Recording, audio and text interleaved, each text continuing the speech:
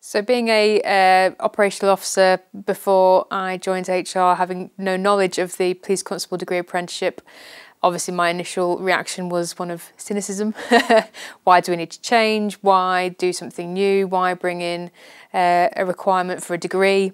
Does a degree make you a better police officer? No, it doesn't. Why do we need apprenticeship? All those kind of thoughts and views were going around my head.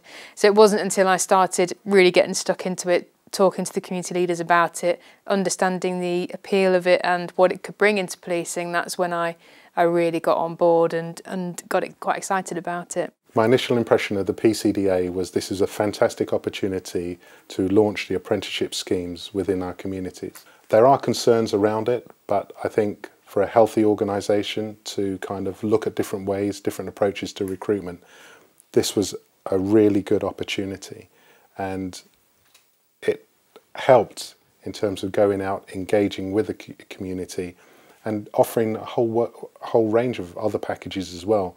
But this is one thing that the community really wanted and picked up on and were really excited about.